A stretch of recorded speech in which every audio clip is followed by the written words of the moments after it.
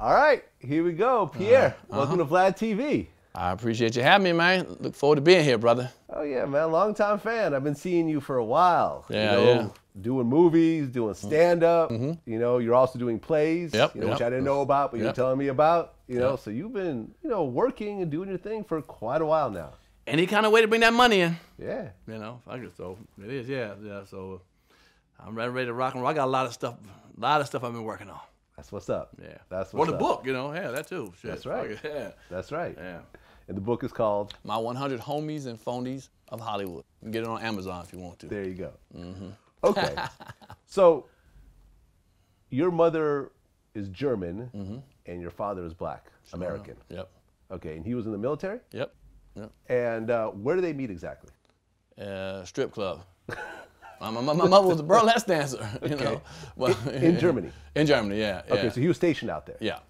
Got it. And ain't too many niggas out there just to be out there, man. Unless it's in the army. They really ain't out there chilling and shit. Yeah. They take vacations out there. Yeah, no, sir. It's not like Cancun. Like if a black man's in Germany, he's in the service. Damn that, okay? So your dad was stationed out there. He goes to a strip club. Yeah, pretty much. And he meets your German mother. Yeah. Burlesque. Let's say burlesque. Let's bring it down a little. Burlesque. Yeah, burlesque. Burlesque club. Okay. Sounds a little classier. What's the difference between a strip club and a burlesque club?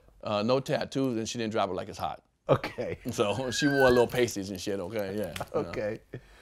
So they met. Uh-huh. They started a relationship. Right. And they had you. That's pretty much, yep. Did either of them have other kids at the time? My mother had a daughter, a 1 or 2 year old daughter. Okay. So they ended up having you, and then they moved back to the U.S. Right. Okay. Were they married or no? Yep, they got married. Oh, yeah. Okay. They made it official. In Germany? No, they got married. Over here? You know, that's a good question. I don't remember where they got married, but I know damn sure my parents were married. Okay. So they moved back to the U.S. Uh-huh. And you were how old at the time? No.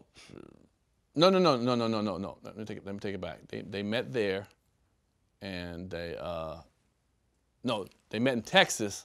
I'm sorry, they met in Texas, and she was working on what she was doing, but she was still German. And they had me, and 2 weeks later they moved back. They moved to Germany. Like that, my bad. Got it. And they stayed there for 11 years, then we moved to the inner city of Washington, D.C. Okay, so you grew up actually in Germany. For the first, 11 years of my life, yeah. So you could speak fluent German? I need to be, I'm good enough to get some ass if I need something from a young lady, Okay. So what was it like being a mixed kid growing up in Germany? Ooh. Well, in Germany it wasn't bad. Germany was cool, because, I was around all other cultures. It's when I moved to the inner city of D.C., with long flowing hair like Prince on his first fucking album. You don't want to look like that going in the inner city of DC with long. I had the Beyonce before Beyonce. Let's put it that way. I look like Sean Cassidy for those who know the Farrah Fawcett and shit.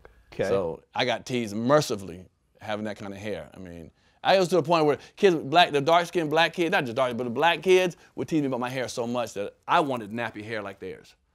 Okay, because when you look at you, you can kind of pass for white and black. Easy. I got the Rock Vin Diesel thing going. Yeah, pretty much. Yeah. Pretty much. So certain people thought you were white. I don't. No, Vlad. Once you got a little bit of black in it, at least the black people thought I was black. Well, I mean, the black people know what mixed looks like, but right. White people aren't usually as educated in this type of thing. So that's true. Yeah. But now, most of the white people I was around was when I was in Germany now, 11 years old. So, they let me in the house to play with their kids. So I didn't even know about racism. So I couldn't even tell you if I felt any difference. Yeah, everyone played with me. Everyone let me come in their house. It's a little military town, so it's a little bit different where I grew up. So, again, I only knew the difference when I came to the United States, to D.C. Okay, and it was a rough transition for you coming back yes, it was. DC. Yeah, I had to learn what was called joning, talking about people snapping, bagging, because I was teased a lot growing up. Okay, and your parents actually got divorced. Yeah. Once you got back to DC. Yeah. My mother didn't like it. I stayed with my uncle for a couple of years. Then my mother and father came. My father had to go do some fed time in Fort Leavenworth over some business that somebody brought something to the crib and left it there, and the police came and looking for it and blamed it on my father, and he had to do some time. So someone brought some drugs into your house. There you go. And the police found it. Yeah, the cocaine. Well, my father owned a nightclub. Okay. They lived off base. My parents did, and my mother owned a club called Club Why Not, where all the soldiers would come and stuff. At the end of the club, at the end of it, they had like 2 bedrooms where waitresses would stay at and stuff like that. A lot of them was doing what they did, and one of them brought some shit over and kept it over there, and it was on the property of my father's situation. So they thought he had ransacked the house. I remember I went to school one day. I came home. And, I came home to an empty house, was just ransacked. Them Germans tore that shit. They pulled out every fucking thing, every box, everything out, and ransacked the house. And then my father had to go and do some time. So your dad got locked up in Germany. But if you're in the military, they send you back to the United States to go to Leavenworth. Aha. Yeah, okay, so you got locked up in the military prison. Right, exactly. For how long? A year.